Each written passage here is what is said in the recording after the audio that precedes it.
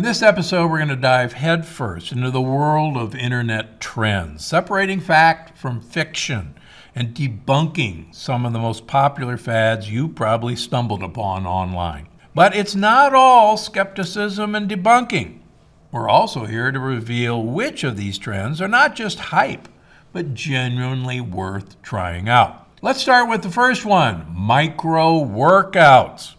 So micro workouts are a popular fitness trend, focusing on short, convenient exercise sessions integrated into daily routines. I'm actually a fan of this trend because micro workouts closely resemble my exercise snacking concept, which I introduce in my book, The Energy Paradox, where I recommend small amounts of activity throughout the day in short bursts. In short, exercise snacking.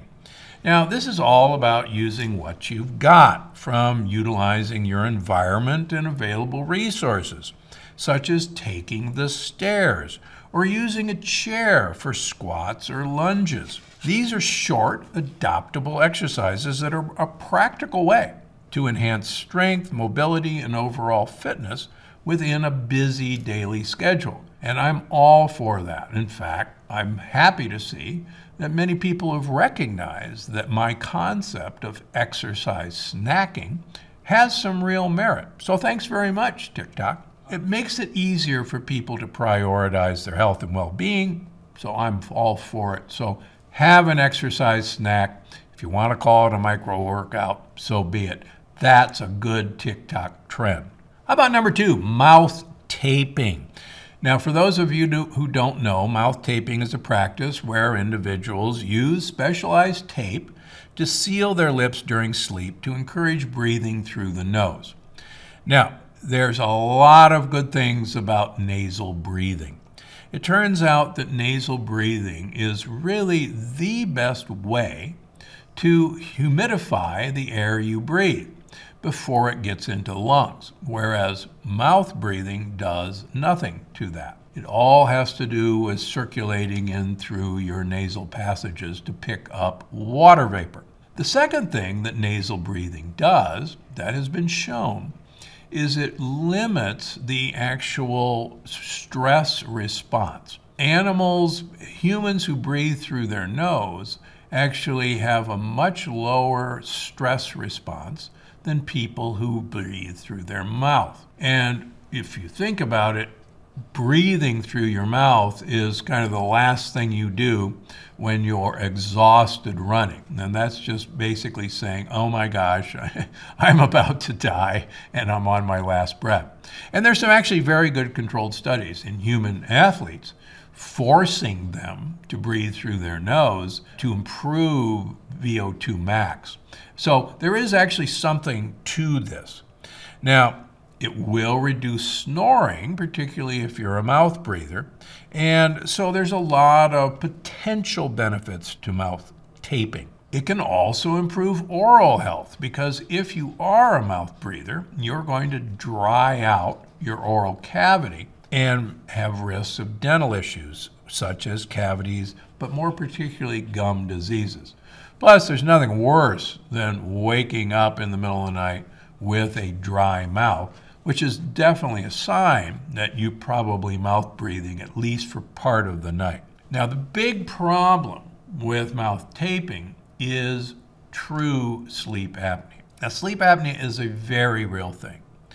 Now, if you have the type of sleep apnea where your tongue falls backwards into your throat, which is a very common type, it's quite possible to worsen the flow of air if you tape your mouth shut. So, if you're going to do this, or if your partner tells you that you snore, and you snore loudly, please get yourself a sleep apnea evaluation before you try out this trendy TikTok trend of mouth taping. Buyer beware in this case.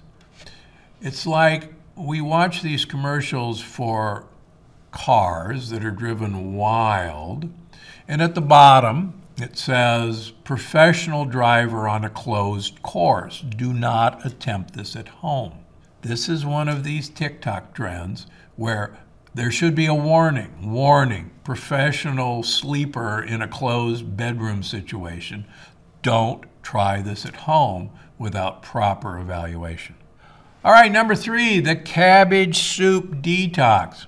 Now, the cabbage soup detox is a short-term, low-calorie diet plan that primarily revolves around consuming homemade cabbage soup. It's often used for rapid weight loss because the soup is quite low in calories and high in fiber, which can help create a calorie deficit, and it can shed excess pounds. So far, so good. Now, people claim it can help eliminate toxins from the body due to the high fiber content and the diuretic effect, promoting urination.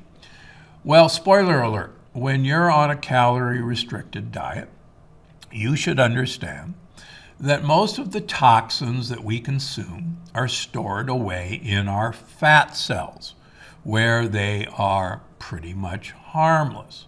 That big giant tuna or swordfish has toxic levels of mercury, and yet he's big and giant and certainly swims very hard because that mercury is safe in the fat cells. When you go on a rapid weight loss program, you release those heavy metals and toxins from your fat cells, and your liver has lousy phase 1 and phase 2 detoxification enzymes, number 1, and number 2, your liver cannot detox heavy metals. Instead, it passes them into your bile, you excrete them into the intestine where you reabsorb them. So the idea that a cabbage soup diet is a detox diet is exactly the opposite. It is a retox diet and should be kept that way. Now, I've actually posted for the first of the year a 4-day cabbage soup diet as a reset. But let's reset the facts. This is not a detoxification diet. Quite the opposite. Okay, number 4. Oh, this is fun. Lemon and protein in your coffee. Now, if you're looking to add something to your diet following a workout, a heavy strength training workout, then you probably know that your muscles are quite receptive to accepting protein from your diet for refueling and rebuilding muscles. So there's nothing really wrong with putting a scoop of protein powder in your coffee, providing that you wait about 20 minutes after your workout and get those muscle cells ready and then have your protein powder. But buyers beware of protein powder. Remember, our ancestors did not have protein powder. They had whole foods like meat, like fish, like chicken, like eggs, and even protein-rich plants as the sources of their protein. What that meant for our ancestors is that the protein in these foods was broken down very slowly in the process of digestion and absorbed as individual amino acids. The problem with protein powders, among other things, is they've done all the work for you. This is pre-digested food, and our body is not designed to handle pre-digested food. The second thing that you should realize is that the vast majority of protein powders that we eat do not turn into muscle protein or bone protein. Instead, they are converted into sugar. Why? Because we have no storage system for protein. But we got a great storage system for sugar. It's called fat. And all the research shows that the vast majority of the protein powders that you ingest do not go towards muscle maintenance or muscle repair or muscle building. They go into making sugar. So buyer beware. Now, lemon water and lemon coffee are popular trends believed to alkalinize the water, countering coffee's acidity. The amount of hydrochloric acid in your stomach normally is so massively higher than the amount of acid in coffee or the amount of alkalinity that you get from drinking lemon water. Research has shown it's absolutely ludicrous to think that you're going to change anything. And you should realize that our body blood pH is kept at a very narrow window. And you could consume all the alkaline foods in the world, and you will not impact your body's pH. Sorry about that. Good news is the Italians take a peel of lemon and squeeze it into their coffee and drop the lemon peel in. Why in the world do they do that? Well, the polyphenols in lemons peel are extremely good for you, and lemon peel has a fantastic detoxing compound called D-limonene. And I use that in one of my liver support products and recommend it to my patients for improving phase 1 and phase 2 liver detoxification enzyme systems. So that's why they squeeze the lemon in their coffee. And besides, it gives them nice flavor to the coffee. So lemon peel, yes. Lemon water, please. How about number 5, adrenal cocktail? Now, what is it? Well, the adrenal cocktail on TikTok trend is all about creating a beverage that supposedly offers various health benefits.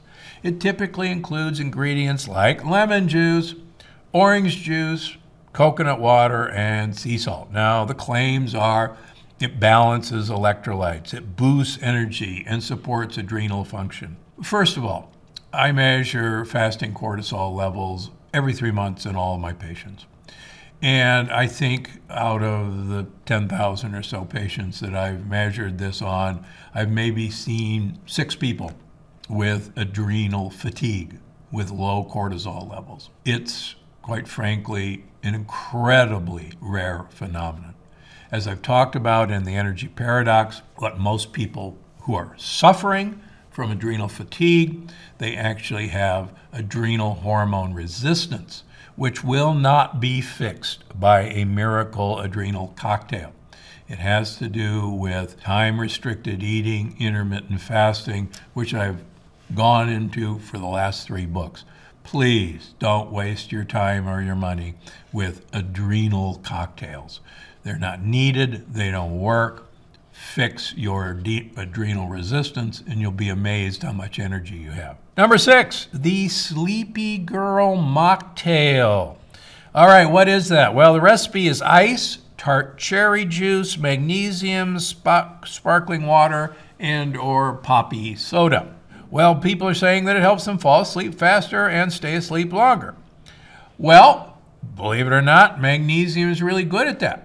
Believe it or not, tart cherry juice is really good at that. And I've done YouTube videos about why that works. But, spoiler alert, tart cherry juice is loaded with sugar. Tart cherry juice has 31 grams of carbohydrates per 8 ounces.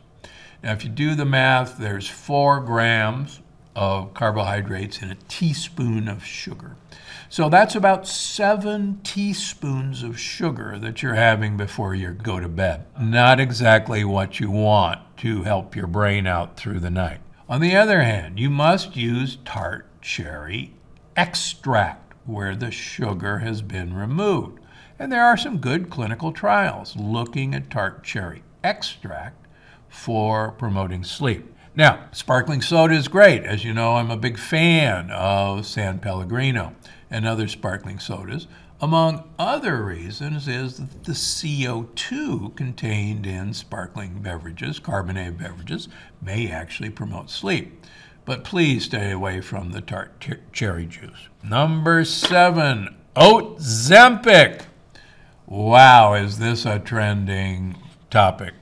Well, what you do is you put oats and water and add some lime juice and put it in a blender, and the claims are just absolutely hilariously ridiculous. It can help you lose up to 40 pounds in 2 months. Spoiler alert, you do not want to lose 40 pounds in 2 months. The vast majority of the weight you lose, if you lose it that fast, will be muscle mass. And you don't want to lose muscle. The other thing that will happen to you based on the trials in human beings in the Arizona desert, in the Biosphere 2 experiment, is you will be awash in heavy metal and other environmental toxins if you lose weight that fast. Number 2, I've written, and now new studies have shown that almost all of our oats in the United States are contaminated with not only glyphosate, Roundup, but also a herbicide which is banned by the EPA to be used on oats.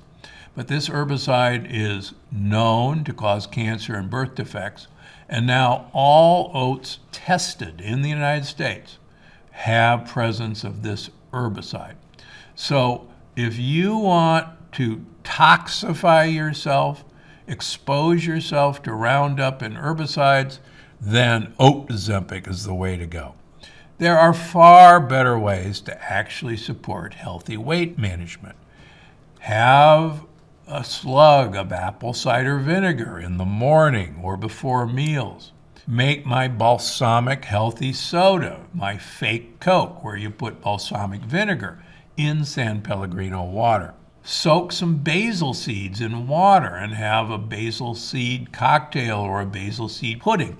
There's recipes for basil seed pudding in my books.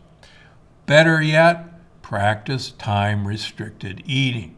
Shorten your eating window eventually to around 6 to 8 hours per day.